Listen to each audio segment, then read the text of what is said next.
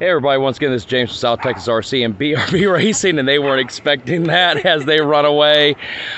Today is Father's Day and I am out here at the track and we're gonna have some major mayhem going on.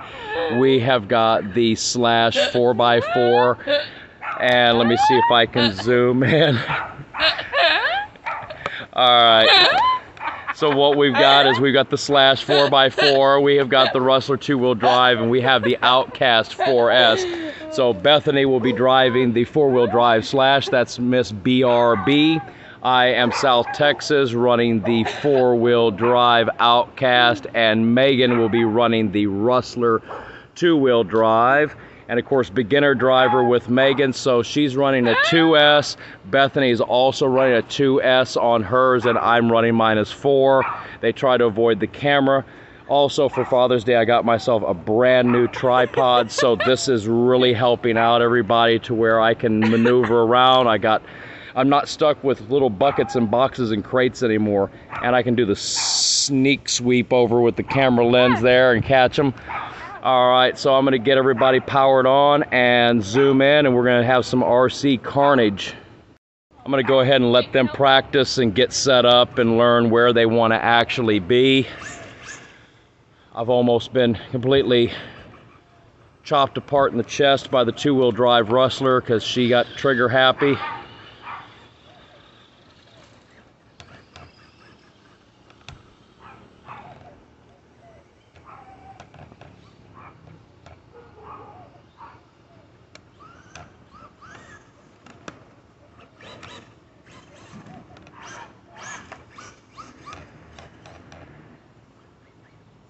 Looks like Beth's out there turned over somewhere. Oh, got some ramp action from Megan.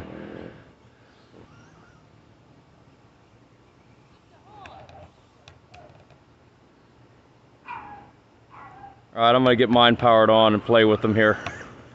I think she's trying to do an assist to help flip her sister over, but looks like that was a double flip right there.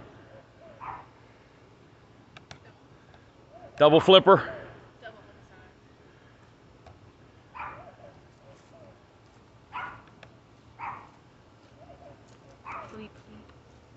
Alright, so looks like she is ready for you. We might want to take some of the ramps out. Oh, you got an antenna that's loose. Hang on, let me fix your antenna.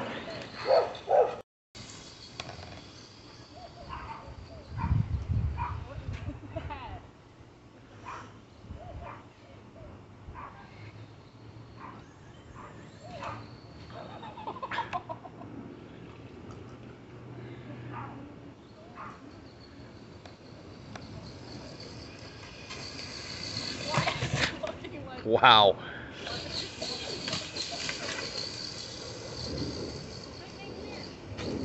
It looks like you've got something wrong with that truck, Beth. Like you already, I don't know.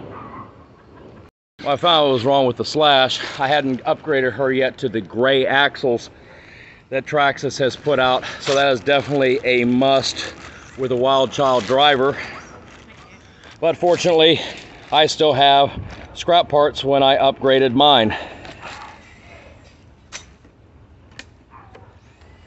So she blew this thing out right there, so I'm gonna go ahead and get her back up and running. Be right back. Chase her with the camera. She corrected me. Why do you say be right back? You're supposed to say be what?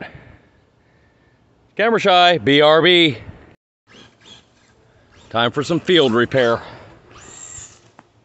Speaking of field, I think she just went out in the field. Nut is on way too tight.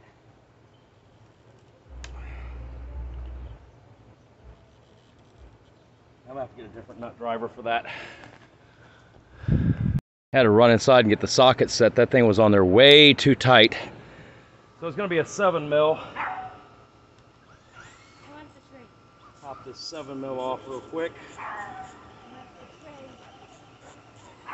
It's always good to have extra parts in a time like this.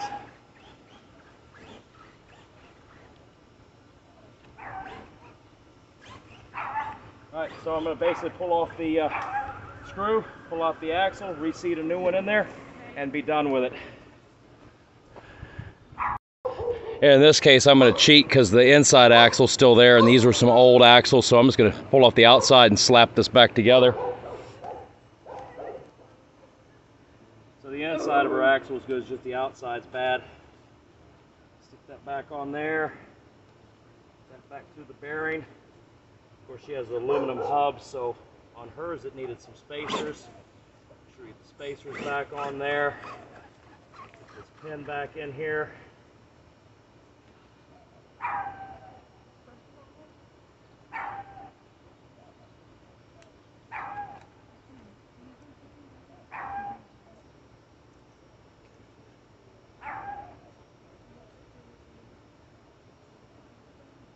Back up.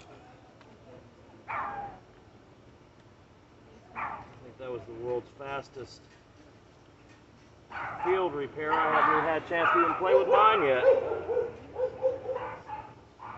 Kids and RC carnage.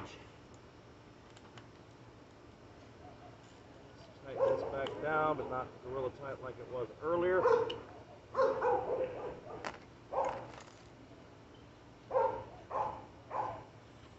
And she's in the races.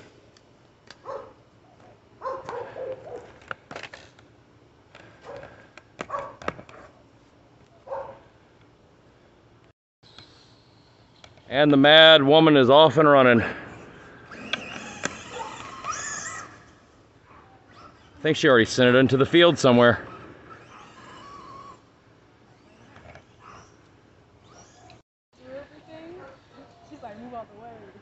And now time for the outcast. They're trying to do another flip over out there. Oh! I think y'all just need to go pick them up. Clear the track.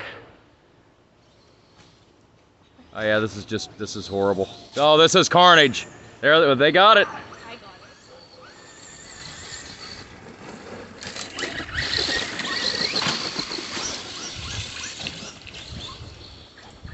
Now all I gotta do is just not get run over.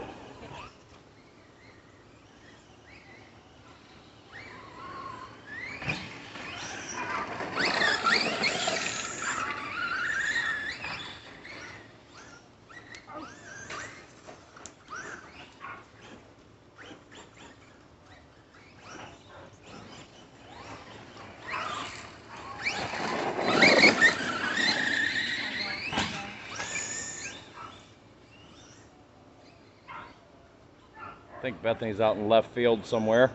No. Right. Oh, flipper. I'm trying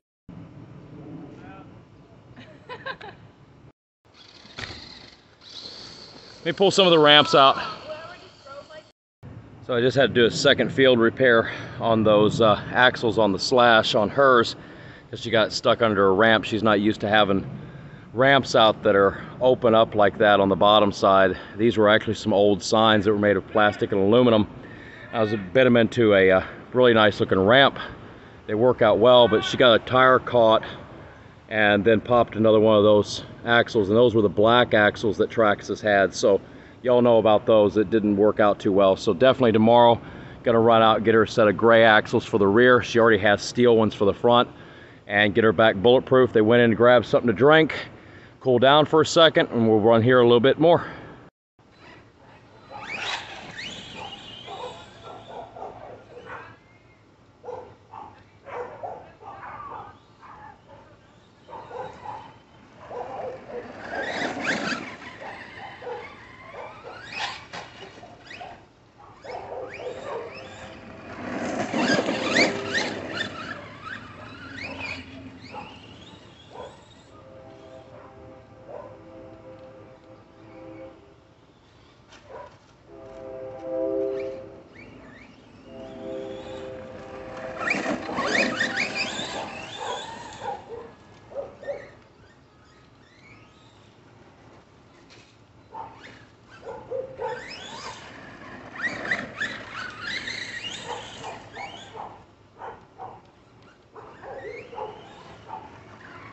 That's about as much time as I got to finally today running mine. I've been doing repairs on theirs. Actually, I should say theirs, just the slash with those bad black axles.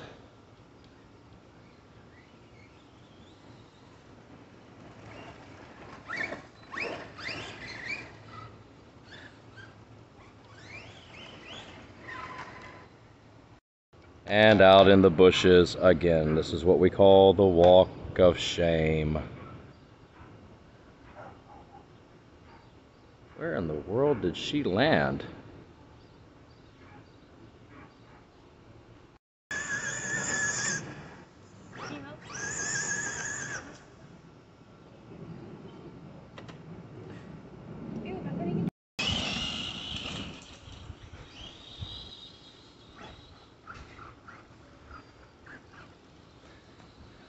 Frightening. And these girls don't even have driver's licenses yet. Hate to see what their driving instructor is going to go through.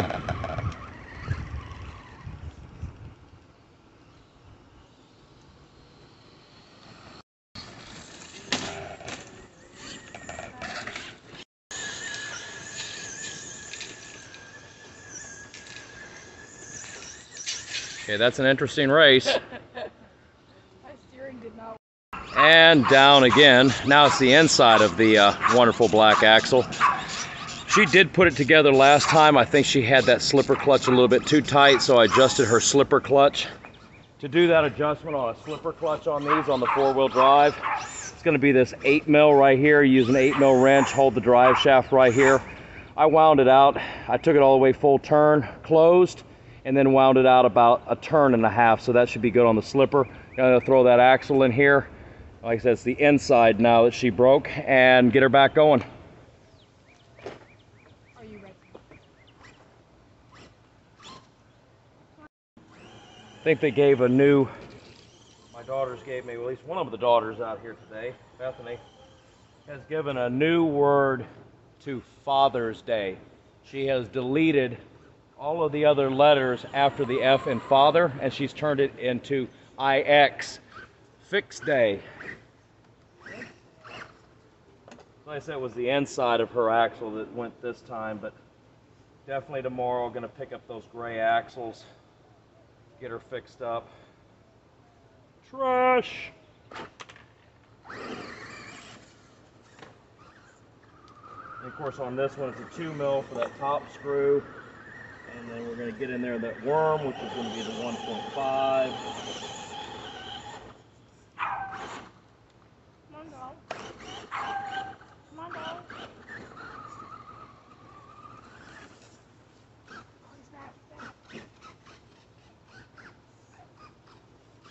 And trash.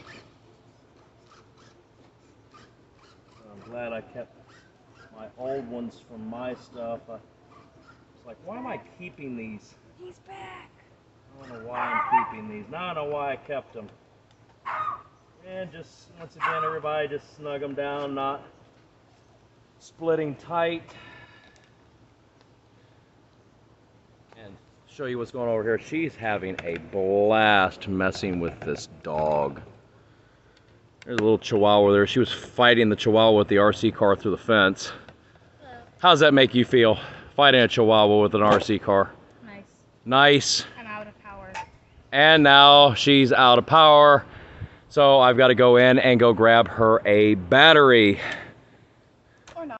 All right, I got her slipper clutch set and got the axle in. I'm gonna run it naked without the shell though.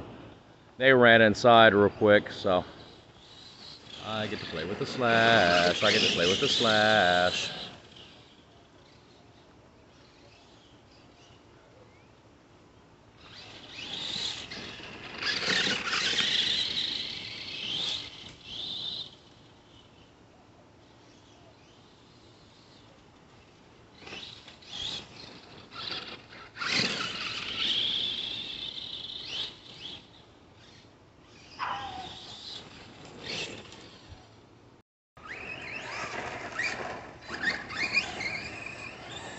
Guess they think I'm still working on the cars. Went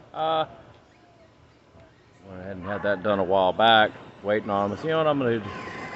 have a peaceful run here without them trying to run me over.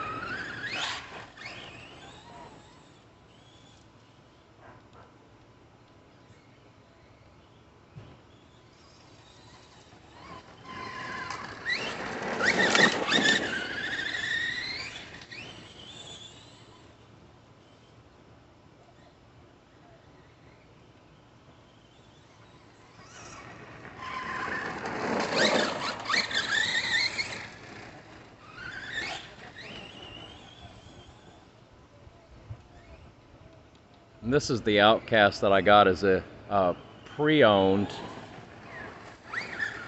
And to be honest with you, those front shocks like to nosedive a lot. It still has the factory shocks on there. I'm gonna do something with those shocks tomorrow too on the Outcast. Do a little bit of an upgrade because I noticed with the jump ramps, it likes to nosedive and bury. And then the other day, I didn't, of course, record that one either because it was just a disaster. I was playing with it.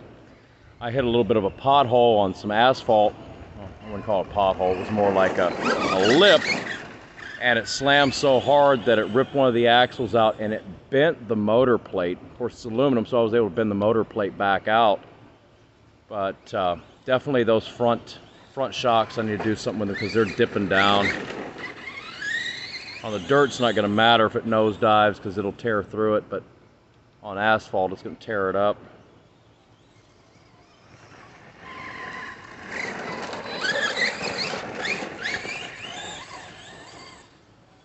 And same thing with this too, guys. Like I said, it was a pre-owned. I didn't really get in there and check it out either.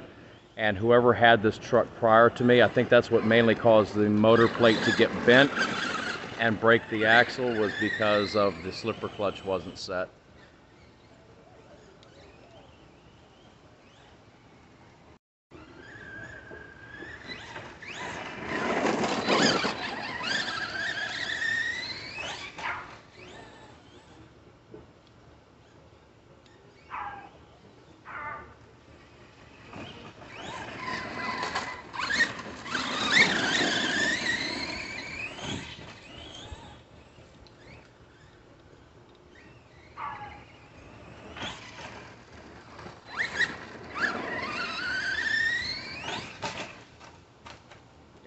Definitely want to tension up those shocks, change them out with something a little more heavy duty because it bit the ground again.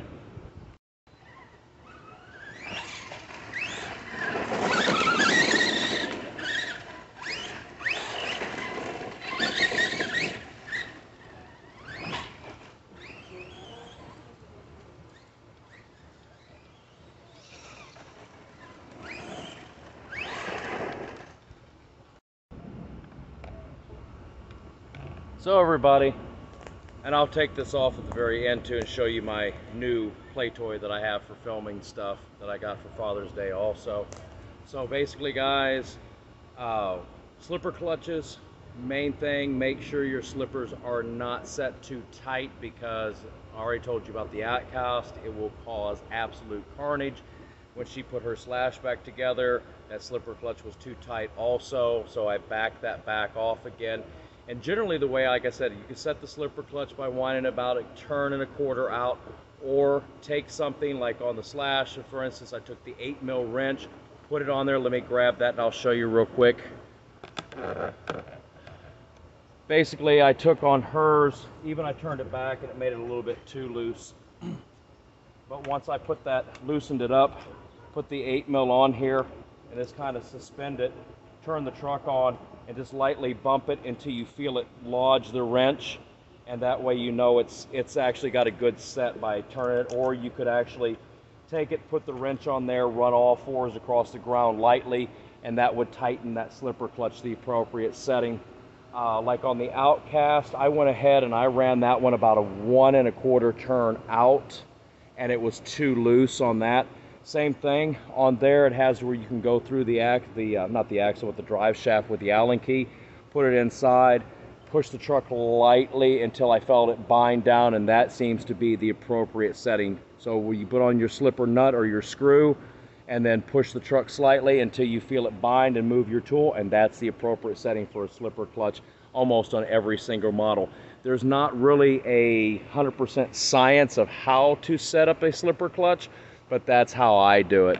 So anyway, guys, I hope that information was helpful for you of how to set up a slipper clutch on a vehicle. Like I said, there's really no true method of doing it. That's just how I've been doing it. And before we wrap this video up, because of doing repairs and then trying to run my truck and shooting the video, I have not really had that much runtime that I want to get, so we're going to wrap this up. But I did say I was going to show you the new piece of equipment that I am using that I got for Father's Day gift. So like I said, the original one was the height of this with some little tiny legs, and that was it. And then over there was the planter bucket that I used to set it on top of. But this is the new guy to help shoot videos right here. And believe it or not, it is some really good quality. This was picked up over at a Walmart for about 34 bucks. And it comes with the attachment for your camera, or for your cell phone, or for a GoPro. So like I said, this is really sharp for the cheap price that it was. But anyway, guys, until next time, if you like what you see on the channel, go ahead and hit that subscribe, smash that like button, and hit that bell. So happy Father's Day, everybody, from South Texas RC and BRB Racing. We'll see you next time.